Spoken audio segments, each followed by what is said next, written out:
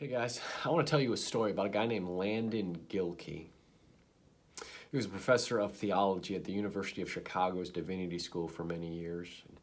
Afterwards, he retired and started lecturing at schools near me where I live here in the DC area, places like Georgetown and UVA. Well, before he entered his life as a professor, he moved to China in the year of 1940, where he became an English teacher.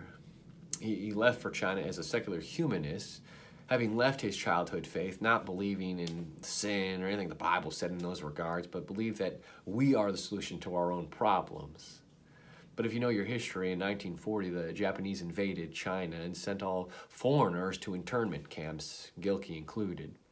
And in this internment camp where he had to share 20 toilets with over 2,000 people, living in close quarters with people where people were hungry and miserable and sick, he began to see how selfish people are, how evil we are at the core of who we are as human beings. He began to believe in sin again. He said it didn't matter if you were a secular humanist, as an atheist, or you were a Christian missionary. Everybody had their reasons for being selfish, for being grumpy, for being prideful.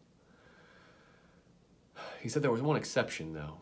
There was a guy named Eric, who he describes as a guy who had won a gold medal in 1924 Olympics. He describes Eric this way. He says, often in an evening, I would see him bent over a chessboard or a model boat, or directing some sort of square dance, absorbed, weary, and interested, pouring all of himself into this effort to capture the imagination of these pent-up youths.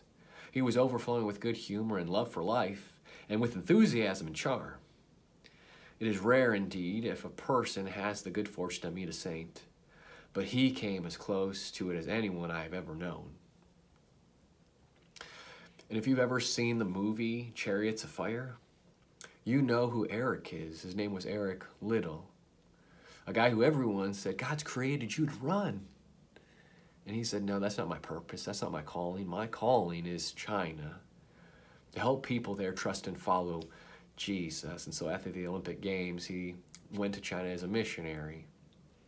He ends up in this internment camp there with Gilkey, and he actually has a brain tumor. Nobody knows about it. He doesn't even know about it. He's sick, and yet he says, my circumstances, this darkness that I live in, these difficult circumstances, can't zap the joy, can't keep me from doing what God has called me to do, to be light in this darkness, to be enthusiastic, not because of his own strength, but because of the power of the Holy Spirit that was living inside of him, that couldn't help but get outside of him.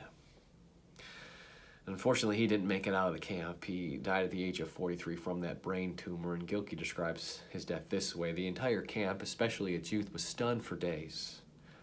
He says, so great was the vacuum that Eric's death had left. And why was everybody so disappointed? Because they realized they